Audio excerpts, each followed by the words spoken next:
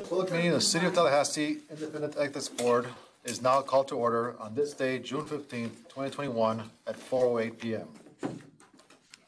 The board members are present here at the City Hall along with members of the public. Please be sure to submit to Mr. Floyd a speaker form if you wish to speak at the appropriate time on the agenda. Others among the public are also attending this meeting through a digital platform that is accessible at the board's website. With the assistance of the Communications Department and the Information Technology Department, this meeting is live streamed on the Ethics Office webpage, and we're recording it for future reference. There's a delay with the online communications, and we should all be patient. We thank those members of the City of Tallahassee for their support. At this time, let's rise to a Pledge of Allegiance. Pledge allegiance to the flag of the United States of America and to the republic for which it stands, one nation, under God, indivisible, with liberty and justice for all. Roll call. Mr. Chair, Carlos Ray. Present. William Graham. Here. Brian Smith. Ernie Payne. Here. Ruby Barr. Present. Kristen Costa. Here. And Robin Blank. Here. Mr. Chair, we have a quorum.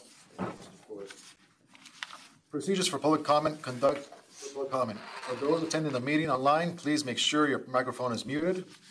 Last week, we asked the public to make a request by email to ethics@talgov.com by 1 p.m. on the day of the meeting, if they wish to speak online on agenda or non-agenda items. Those who have submitted their names will be given a chance to speak as scheduled. For those of you who are present and wish to speak, please complete a request form and forward it to the Ethics Officer, Mr. Dwight Floyd. Has everyone received the agenda and supporting documents? With regard to the agenda or procedures for conducting today's business, are there any questions or concerns?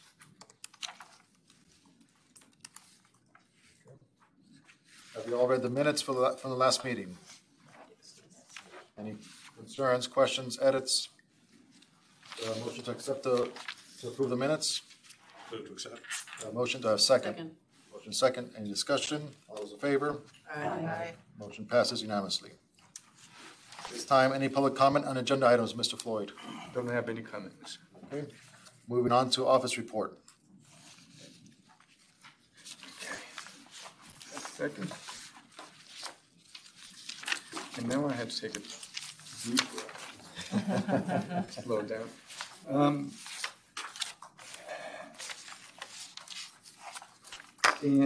I don't have anything from that really stands out. We finished with delivering, well, we're still delivering the online course.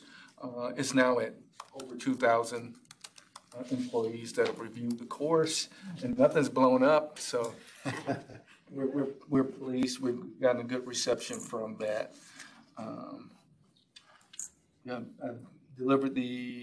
believe I delivered the ethics course twice in the last period, and addressing calls as they come.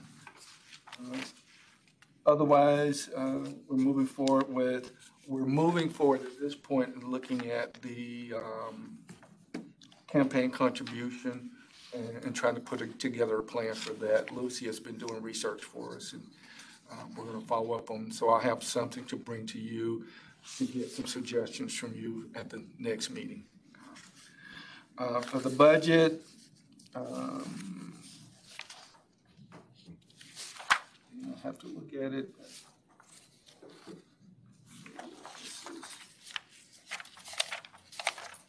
I think John took out the bulk of the money. Earned the money, right? Did you earn it? Yeah, I think he earned it. There's a little bit here. I think at the next meeting you'll see the expenses for the training material. Do you have any questions on anything that's in the budget? And I don't have anything to report on complaints at this time. Any questions from the board regarding the report or the budget? I was just curious, Dwight, Sure. was there anyone that contacted you following the news reports that some of the text messages related to the lawsuit that's going on? Because No. nothing? Okay. No. I was wondering if that triggered anything, and anyone know? Okay. No. No questions on the office report. We'll move on to old business then. That'll be Mr. Reed. Okay. Already there? Okay. So at our last meeting, we discussed the misuse of public position, and the board provided direction that one wished to proceed. So I drafted some language. I do want to thank Robin Blank for helping out in the last month. We worked closely together to work on this language, and I think we've gotten a good place. So we addressed two sections dealing with the misuse, and then I threw in another section because when we sent the language to the city commission for adoption that first time, they made some stylistic changes that actually changed the intent of the ordinance so that we had an issue with covered individuals, so I went and fixed that. But I'll go into the three sections individually. Misuse of public position. We left it as we had agreed, no corruptly language, as we discussed. However, we did provide language that came from a Commission on Ethics opinion regarding Mayor Thomas Marini, and they essentially said that for misuse it had to be inconsistent with the proper performance of his or her office. So I went ahead and added that language in here, and I think that would help us if we deal with, if somebody's doing tweets or promoting a business that is something you would expect from an elected official, but technically runs afoul of the ordinance. I think that gives us the latitude we need to allow that to occur. Section 2 deals with the penalties section. We had mentioned that we wanted to kind of follow the approach that we've seen, I think, in Jacksonville and maybe Miami-Dade, I think it was. They provided for dismissal of complaints, which allowed them to enter into like stipulations, and they could offer a letter of instruction. The way our ordinance is written now, we could only issue a letter of instruction if we find a violation of the code, and there may be some individuals that don't want to enter into a stipulation where they have to admit to wrongdoing. So we keep, so there was a paragraph A, a subsection A was missing in the ordinance. So we add that A, so that's just to fix a typo that was in the ordinance. B is left the way it is. C is brand new, which allows us to essentially kind of follow what the other jurisdictions do, where we can dismiss. They had letter of instruction. I went a little further. I put including but not limited to, so we're actually not limited here, but I also wanted to add oral reprimand, written reprimand, and of course the additional ethics training, since we have been doing such good courses. Do not use my training to punish people. So, that was my joke, by the way. So Illuminating people. So we added that in, and I wanted to maybe, Robin, if you wanted to address this, because I know you had raised an issue about, I guess, well, so it's the board at its discretion can dismiss if it's unintentional or inadvertent or unintentional. I think the other language had unsubstantial, which we all agreed we'd take out, so that's not here. But then the other language is that it would, the public interest would not be served. That kind of gives us some latitude to be a little subjective in our closed sessions, and I think Robin raised the concern, do we want to go that road? So I know we had talked about maybe Robin raising that at the meeting. Yeah. I don't know if this is helpful or if this just makes things more difficult, but the argument that the public interest would not be served by proceeding further, any proceeding is going to be more than $0 of taxpayer money for the board or for the office to proceed. So I think it could be argued that it is always in the public's interest to preserve money or to close proceedings, and so you would always have that argument available. You'd also have the argument available if someone is a commissioner or someone of high stature, that the disruption to the general operation of the city is being affected by the pursuit of the matter, and therefore it would be in the public interest to get it done more quickly than as provided in the ordinances. People would raise those arguments, and we would have to make decisions about whether those carry the day. And so I just wanted to throw that out there in case it helped us determine if that language is useful to us, or if we think that it might otherwise be a hindrance because it's too broad, or it gives too much discretion. But I would love for someone to push back and say, I can think of a situation where the public interest would not be served by closing a matter out. And do we need it? Just looking at the language itself, can we just, with that second half saying, when the ethics board dismisses a complaint, isn't the issue we have right now is we can't dismiss a complaint even though we know it's unintentional? And we want to dismiss, but also give instruction. Do we need that whole part of saying at the discretion we dismiss a complaint because it's not serves a public, we can dismiss a complaint for other reasons without having that in there? Do we need that in there as? I raised the issue, what if somebody did something that was intentional, but it was so de minimis that we felt that we didn't need to go forward? This is, I think, I see that more for the de minimis violation, something that's, maybe we could, a letter of instruction is all we need to do without going, and that preserves it. But I think it does give the board the discretion to make the ultimate decision. And while we would do that in a closed session, that would ultimately become public. So if there were the public, they'd be able to check our work and make sure we weren't dismissing everything that was not in the public interest. So I think there's always going to be an opportunity to make sure we're doing that. That was just to make sure we don't tie our hands, because I think one of the reasons we're changing this is we kind of tied our hands by making it too narrow to begin with. This gives us a little discretion. The inadvertent or unintentional, how do we define that? Was the act itself unintentional, or was it that the act violated the ethics code unintentional? And that's So we can have, basically that phrase, we can remove that and still get to the same. And we don't need that, the phrasing of not serving public interest. We can just say it. This position should have determined that the alleged violation was inadvertent or unintentional. okay.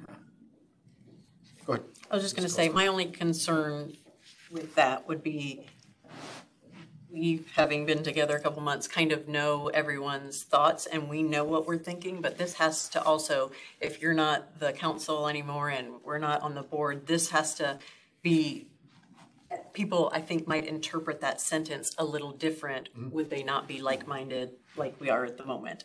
And we don't know who's going to sit on this board in 2, 10, 20 years. And so that somebody, our goal is to not have any corruption and not have anything like that. And if this board got made up of a different group of people potentially one day, we don't want it to be swept under the rug as, oh, well, the public doesn't need to know this. It's not in their best interest. So that would be my only concern with that phrase in there. So I'd be more for maybe taking out that public interest, just because I'm thinking down the road, if it's not me and it's another group of people that just has different thoughts than I do at this moment, that may be a little self-serving and may help them out in a different way.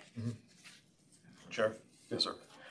I fully agree with the intent here, but my concern would be if people would raise the question, if we have the legal right to determine the public interest, this board, since we are not elected officials in that regard. I don't know if that would be a legal question that I'm not qualified to answer, but I can see somebody raising that question. If we at some point say we are dismissing this because it's not in the public interest, people are going to say, who are you to say that? And I would argue, if someone has brought it to our attention, there's someone in the public that has a significant interest in it. So do we want to, if that's the direction the board wishes to go, I would, after the word determine, I would delete that the public interest would not be served by proceeding further or. So it would just read that determine that it appears the alleged violation was inadvertent or unintentional. And then just let us not, just more scriveners. Okay. Okay, So, we all agree on that? Take a vote on this? sure.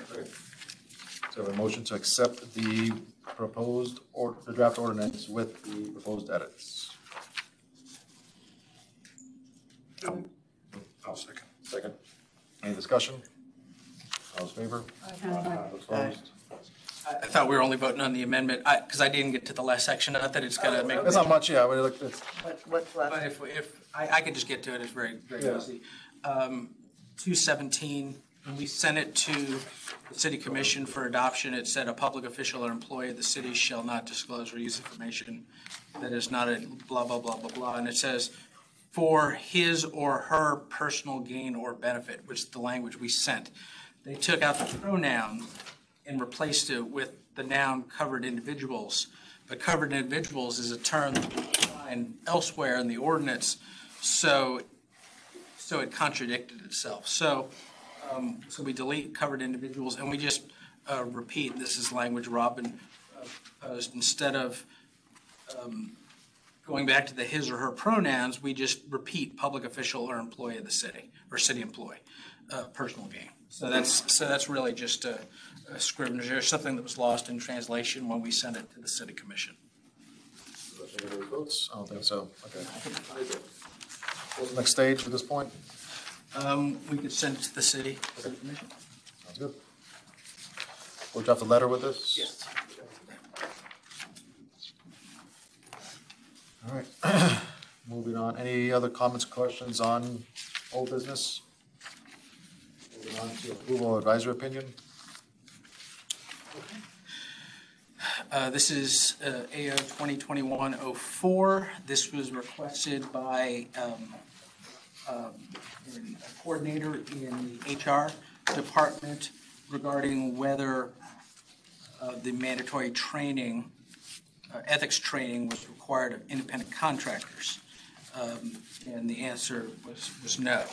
The second question was then, if it is, we have to give them access to the computer program, but that was moot, so that was not addressed.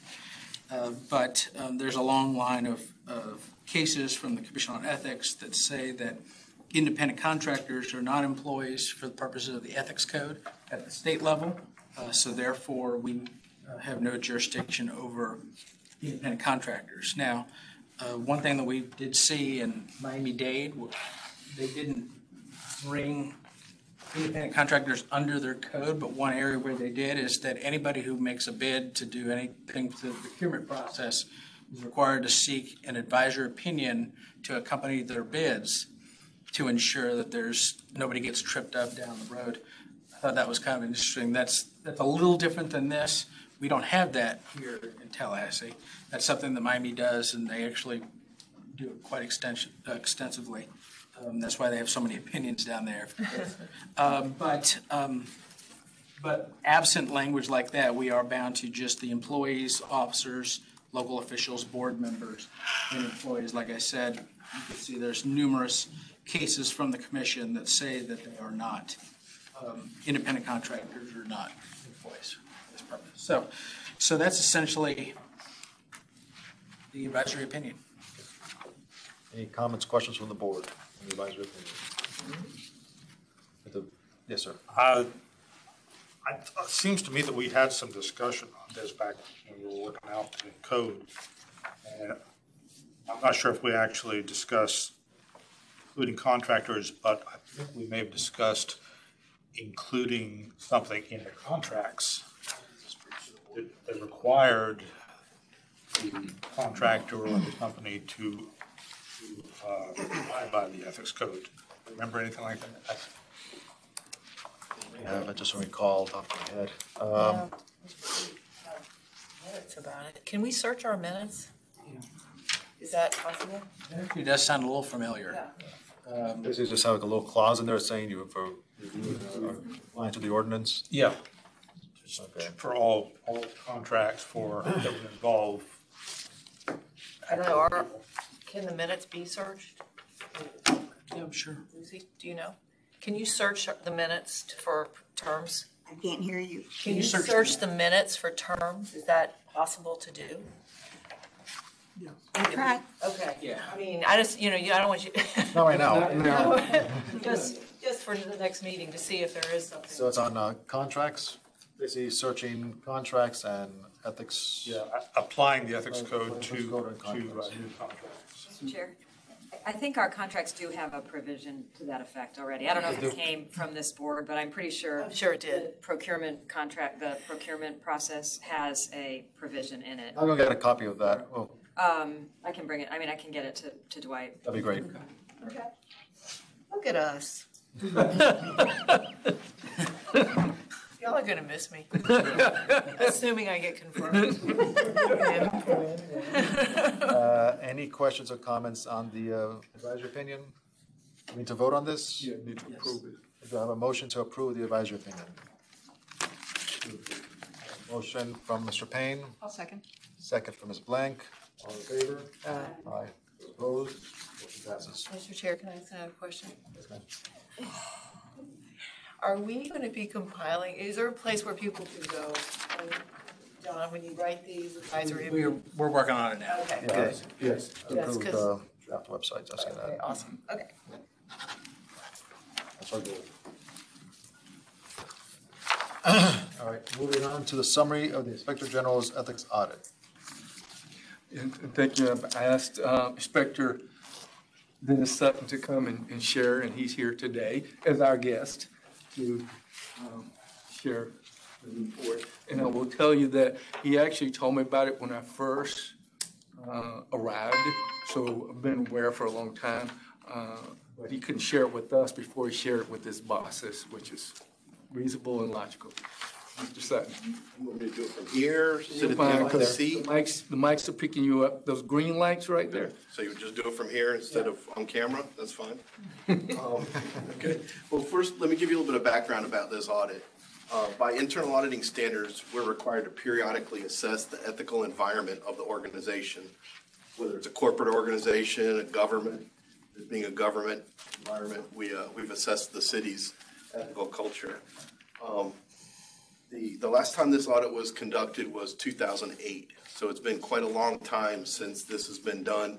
The periodic is not defined in the audit standards, but after I became city auditor, I felt like this is something we really needed to get on and started that audit, get it going. The objectives of the audit were determine whether the city employees understood the city's ethical values and could apply those values to their business life, their daily activities. And then the second objective was to determine the extent of compliance with key ethics-related policies and procedures. So to do this, to meet those objectives, we evaluated city policies and how they impacted the culture of the city. We conducted a survey of all city employees, and we reviewed certain aspects of city operations for implementation of those ethics policies. Since it had been so long since the previous ethic culture evaluation was done, the previous audit, I thought it was really important to include a section of the audit report that discussed what's happened in those intervening 10 years and has impacted the ethical culture of the city, both good and bad. There's been a lot that's happened in those 10 years, as all of you, I'm sure, are well aware of. Your board has been established in those 10 years. The city's ethics code has been strengthened and revised since then. We've had some bad things. There's been a commissioner that was indicted and pled guilty, or no contest. I'm not sure what exactly the legal term for the plea that he entered, but we had some ethics stuff go before the State Ethics Commission. So there's been a lot that's happened in the intervening 10 years since the last audit. And if you look at the first slide, you can just see here, or the first page, there's been a lot of turnover in city leadership in those 10 years. For all of the commissioners have flipped over multiple times. The appointed officials have all flipped over at least once. 3 of the 4 flipped over 2 or more times. So there's been a lot of change in the leadership of the city over those 10 years as well. which really kind of sets the tone at the top for the organization is what we look for from your city leadership. So that just kind of sets the stage for where the results of the audit came from. The biggest part of the audit that I thought was the most impactful was a survey of city employees. And it really put a highlight on some things that are important to point out. I don't think there's anything here that was really unexpected. And maybe, if anything, the unexpected part was that the survey results were as good as they were. I expected it possibly to be a little bit worse. We broke the survey up into 4 parts. The first part was to determine employees' familiarity with the city's ethical efforts. And as you can see on the next page, next slide, it's gone up across the board. Every single one, the city's done a good job of communicating. My conclusion from this is the city's done a good job of communicating the importance of ethics and what the city's trying to do to improve the ethical environment of the city. The next page goes into the part of the survey where we talk about, or we try to get into employees' ability to apply ethical concepts to different situations. One of the things about this survey is that we use the same questions that were used in 2008, so we have some comparability over time. These aren't necessarily the questions that I would have picked if I had designed the survey myself, but I thought it was more important to have that comparability over time. If you look at some of these questions, I think they're fairly easy questions. They're not really in a deep gray area making ethical decisions, but you can see across the board the results have improved. That questions like, is it okay to claim a meal on your travel expense when a meal was provided? Most people say, no, it's not right to claim reimbursement for a meal that you didn't have to pay for. And you can see that between agree and strongly disagree in 2019, it's 97% of the people agreed that it's not right. So I feel like the employees can do a really good job of applying ethical decision making. The next section of the survey touched on the employee perception of the ethical environment. And this is where the survey kind of touches on the employee's perception of where are we at ethically as an organization. And if you look at the chart, the set of graphs that we have here, you can see that from 2008 to 2019, across the board, the results have gone down, which was just totally to be expected. And honestly, like I told the commission the other night, if it hadn't gone down, I would have thought there was something wrong with the survey, with what's happened in the intervening 10 years. But you can see that now in 2019, the distribution is pretty much a regular bell curve, like you'd expect to see across the board in a standard distribution. Now, it's obviously not what we want. We want leaning more towards the positive than the negative, but I'm not totally unhappy with where we're at considering all factors. The one thing that I really did want to point out on this page, though, is the last graph on the bottom right-hand corner that asks, since the leadership changes in 2018, which involved 4 of the 5 commissioners and 3 of the 4 appointed officials, do the employees feel like the city's moving in the right direction from an ethical standpoint? And you can see here 75% of the employees responded positively. They feel like the city is moving in the right direction at this point. So I thought that was a fairly strong and positive statement. The next set of graphs kind of have good and bad here. The first one talks about employees having personal knowledge of unethical or illegal conduct. And you can see from 2008, it went down from 35% saying that they had seen something down to 18% now. So that's a good thing, that among the rank and file, they're not reporting seeing things that are unethical or illegal. But the next slide is just as troubling, if not more troubling to me. And that's, of those that said yes, they had seen something, did they say anything? And 75% didn't report that they had seen something inappropriate or unethical happening. So that's troubling to me, and something that I really hope we can address going forward as an organization. The last slide has to do with our observations and recommendations from the audit. And I kind of feel like the first two observations and recommendations are somewhat tied together, and they go right to the heart of that last graph that we looked at. I think the commission should establish a whistleblower and anti-fraud policies, both. I think it's important. We have it in ordinance. We already have whistleblower provisions in ordinance, but I feel like the commission should make a statement to that effect through policy for both of those areas. And working with the city manager, we're both going to work together to develop those policies and bring it back to the city commission after their summer break. So sometime in the fall, we'll have those. The plan is to have those policies coming back before the commission. And the second one has to do with continued communication from city leadership of the importance of ethics, what our expectations are for employees. And both of those together, the hope is that it will address that idea of not reporting things when they see them.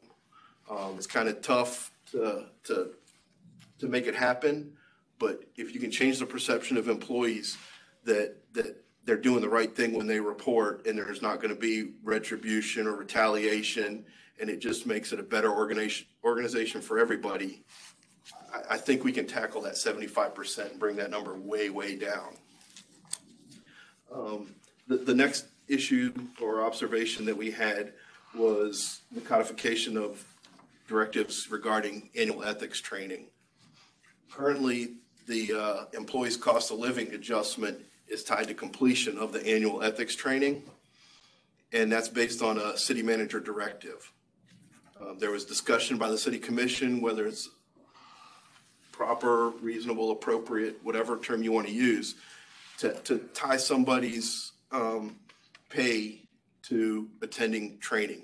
That they could be an excellent employee all year long, off the charts on how great they are. They miss their training for one day, 1 hour worth of training, and they don't get a cost of living adjustment. So there was some questioning whether that was reasonable to hold employees to that. We didn't opine on whether that was reasonable or appropriate. What we said was that if that is something that the city manager is going to continue, he should codify it in policy and not strictly as a city manager directive. That's something that he needs to work forward on. My feeling is that it's reasonable to keep those tied together, that it's not unreasonable, that ethics training is important, but maybe there's a different mechanism than somebody's pay rate to tie that to. That's something for the city manager to look into. But whatever he decides, it should be done in policy. We reviewed outside employment forms for employees to disclose conflicts of interest, potential conflicts of interest. Where are they working when they're not working for the city? And we saw that employees, looks like it's hard to tell if somebody has a second job and they don't tell you to find that out. But from the forms that we did have, we looked at them and we saw that employees had filed the forms like they're supposed to, but it doesn't look like anybody was really looking at those forms to just do anything with it. What we did was we took those forms and we compared the secondary employers and looked at the city vendor list and see if there's any matching between city vendors and who they reported working for, and what was done to make sure there wasn't a conflict of interest there. And we saw, not a huge number, but there were a number of items, instances where we saw employees were working for city vendors, and there was nothing anywhere that indicated it had been reviewed, it had been checked, verified there isn't a conflict of interest. There's all kinds of instances where there may be no conflict of interest. A lot of firefighters work secondary employment just based on the nature of their work schedule. And so if they're working secondary employment for a landscape company doing, mowing, whatever, that wouldn't really be a conflict of interest with their firefighter job. But say a scenario where someone is a energy auditor and they're going around helping citizens improve the efficiency of their house. Well, if they're working a secondary employment job, say doing air conditioning repair or replacement, that could set up a situation where there could be a conflict of interest if they're working for somebody and they're also making recommendations for people to upgrade their air conditioning unit. That type of stuff should be looked into to make sure there isn't any issues there from an ethical or conflict of interest standpoint. So we've made some recommendations for people for the people that receive these forms to do some reviews and make sure that there aren't conflict of interest as far as we can tell. We also looked at the conflict of interest forms that are produced and provided as part of RFP and RFQ evaluation committees. And we saw that when we were doing that, we looked at a few procurements that went through the RFP process, and we saw that those forms weren't always being completed as they should be. So we've made recommendations that really needs to be tightened up, and those forms should be done the way they're supposed to. And that if there are conflicts of interest, the people should have to recuse themselves from being part of that evaluation committee. And then the last recommendation we had dealt with establishing a vendor code of ethics as part of the procurement process. Require it and disclose it within the RFP so that if someone wants to do business with the city, they have to abide by the city's vendor code of ethics. It's kind of become a trend across the country to establish vendor codes of ethics. And so that's the audit. I think it was a good audit. I think we highlighted some areas that need improvement. I think we kind of showed that the ethical culture has changed over time, but it's not in a terrible shape. I think we're actually, I think we're in a good shape, and I think we're getting better. And the audit didn't address this because obviously I'm not independent from the ethics board, but I think the low number of complaints that you all have received says something also about the ethical culture of the rank and file with the employees. But yeah, that's just my own personal opinion and couldn't be in any way codified in an audit. But that's just a personal opinion. So I'm open to any questions that you all might have. As I said the other night, I think the report is well done. I think the audit was well done. You have a completion date on the action plan of December 31st. The plan's in place now to get that on the city commission agenda to have a report on that. On the follow-up on these? Yes, the action plan for the follow-up process we use in the Inspector General's office. Previous to me, every 6 months we would follow up on the status of action plan steps. And it turned out to be very time-consuming for my staff from producing the reports and just time back and forth with management, checking the status of where these different things, because obviously we have a lot of audits that we've done. And so there's a lot of steps that we follow up on. I've reduced it to once a year now that we're going to follow up to just try and be more efficient with my staff's time to doing audits instead of following up. Management's responsibility is to get this done. It's not our responsibility to look over their shoulders and force it to be done. Or keep a hammer beating on them to get this stuff done. But we do want to follow up and let people know, is the city being successful on following up on these steps? So we wouldn't look at this again until after March 31st of next year. That's our follow-up. Once a year, as of March 31st, we do our follow-ups. Long story to get to a short answer. Yes, ma'am. Thank you for being with us today. Thank you for your comments and for the audit. Can you ballpark for me the sample sizes for the 2008 survey and the more recent one? I know that it was sent to every single city email. So whatever the city employee count was, I believe it was about 3,500 this time. In the 2008, I don't want to hazard a guess. Since it was 27%. Mr. Sutton, follow-up to Robin's question, were they able to, I'm assuming they were able to respond anonymously? Yes, we did it. We did online anonymously. Okay. The hope is that people would feel free to provide responses without any fear. And so we did it through online survey, not directly through us with a third-party vendor. What percentage responded? I believe it was just shy of 30%. Page 7. 27 Haven't gotten to page 7 yet. and a half. Yeah. I thought it was just shy of 30% responded. Is that, I don't know, is that is that considered a decent number when you're? Some of this maybe is you just my know, personal John? opinion, but I don't think in general surveys get good responses unless, I feel like the people most likely to respond to surveys are somebody that have an issue to begin with. And so that's partly why I expected the survey to skew more to the negative than it did, is because, it's usually, it seems to me that people that are discontent are the ones most likely to take the time and effort to respond to a survey if they've got something that they have a concern about and they want to communicate it.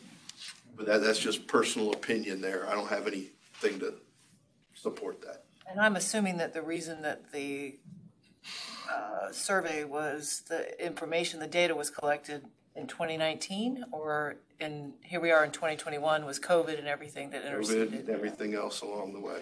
Yeah. And that percentage would be, going back to my days working with the psychometrician, that percentage would be more than representative of all population. So.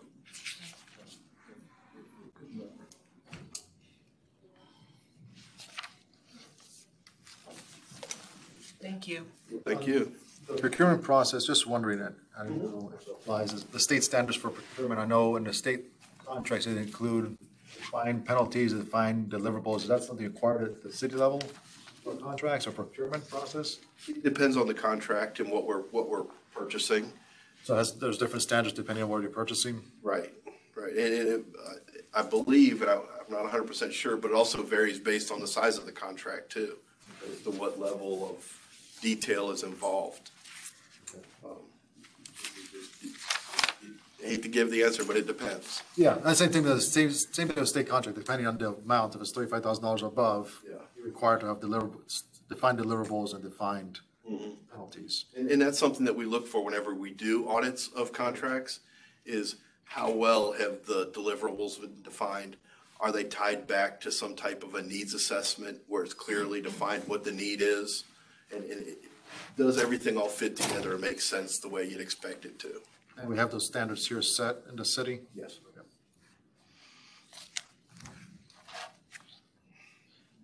Any other questions? Mr. Sun, now that we have them here? No? Okay, well, thank you all very much. Thank you, Dennis. I appreciate it.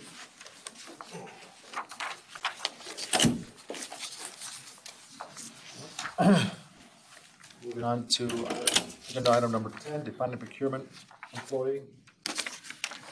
Yes, this is an issue we discussed at the last meeting. I think we had conversations with the city attorney's office about our definition of procurement employee, and if it's too broad and might ensnare people that are not intended to be captured in this. So if you go to page 2 of my memo, I went ahead and took our definition and I broke it in, did it in an outline format so I could separate every element to look at them individually. So the two issues that I found somewhat problematic and that we've discussed with the city attorney's office was E and G, the preparation of any part of a purchase request and then rendering advice. And the reason that for that preparation of any part, it doesn't really go into, if you're setting criteria that's going to be part of the decision process, then obviously I think you would assume they would be covered. But if somebody's making photocopies, would that be somebody we're intending to cover for this? And the language doesn't really address that. Rendering advice, the advice is being done informally in a casual setting versus obviously if it's being done towards the decision-making process, we would want that to be covered. So, so I think those were two of the issues that we looked at. I went to the Commission on Ethics to the Attorney General's office, this definition, because we actually took our definition from state statute, I think, word for word. And there's nothing written up on it at the state level to see. Our language is pretty consistent. It's used in other jurisdictions. Actually, so I think the city of Atlanta also uses it word for word, which I thought was kind of interesting. My recommendation, if you just skip to the end, is that we just leave it alone and address it as needed. If somebody were to come forward with an advisory opinion, we could readdress. If somebody were the subject of a complaint on this issue, we could address it then. The concern that I have is that under Florida law, we are authorized to be an ethics board that imposes more stringent standards than those imposed by the state. So the concern I would have is if we removed any elements of the procurement employee, do we now make us less stringent than what the state requires?